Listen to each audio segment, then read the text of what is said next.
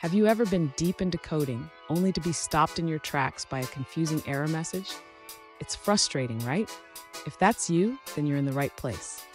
Today, we're diving into the mysterious world of linker errors, specifically focusing on the error AEAB score unwind CPP PR1. I totally get it. You're working on an embedded project and suddenly you hit a wall with an undefined reference error. You're not alone in this struggle. Many developers face similar issues when linking C and C++ files.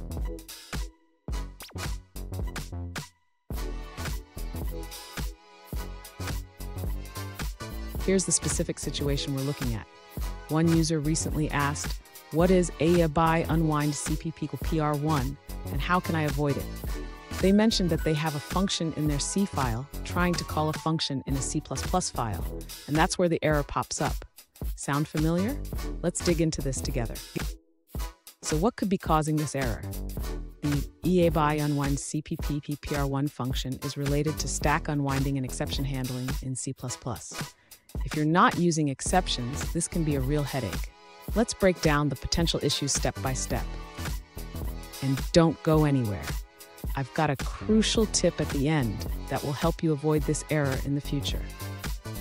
To address the issue with the undefined reference to AEA unwind CPP or PR1, the user should first ensure that they are using the correct compiler for their project.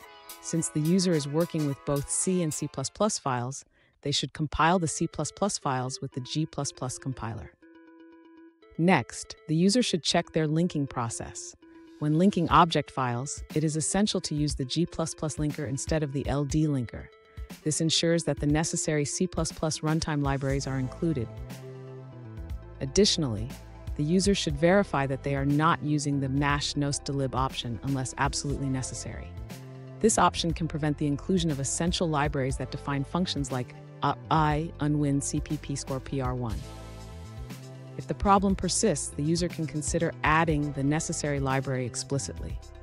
They can link against libgcc, which contains the implementation of AEAB unwind CPPR1.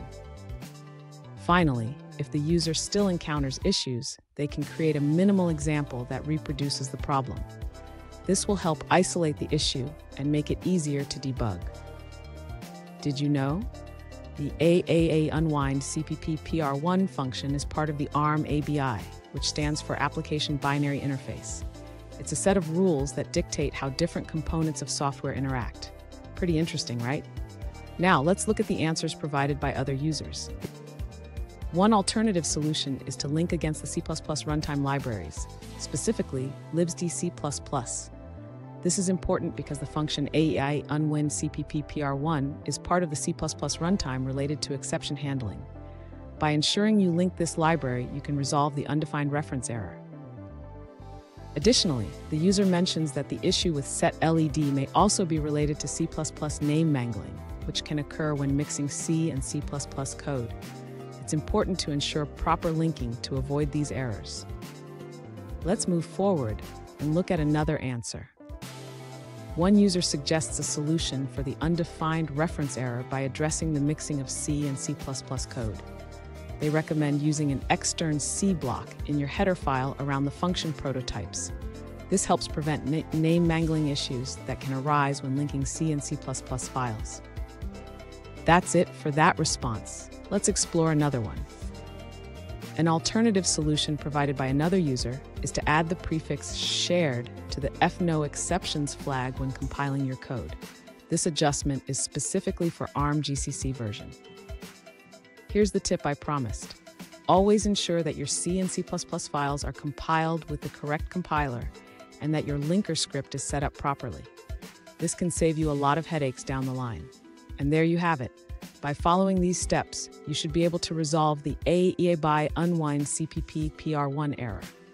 Remember, proper compilation and linking are key.